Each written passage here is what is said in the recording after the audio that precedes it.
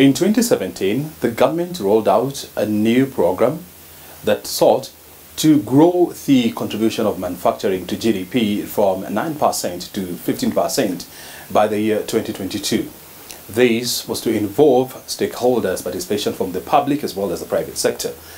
Well, we're now in 2022. Have we managed to achieve this aspiration?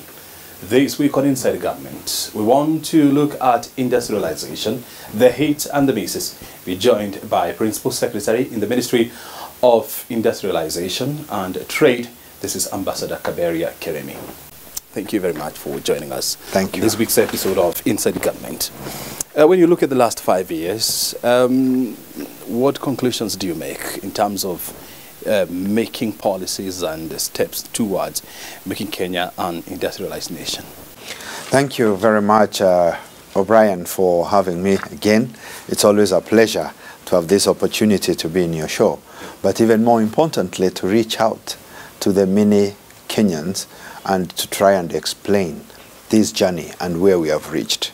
I'm happy to say that in the last 5 years, we have seen a tremendous expansion in the footprint of industry in the country, albeit at different levels, but even comparing ourselves to other players globally, Kenya has actually made a very good stride in the last 5 years. If you look at areas of iron and steel, Kenya has really grown. We have moved from the traditional blacksmith to Juakali, from Juakali.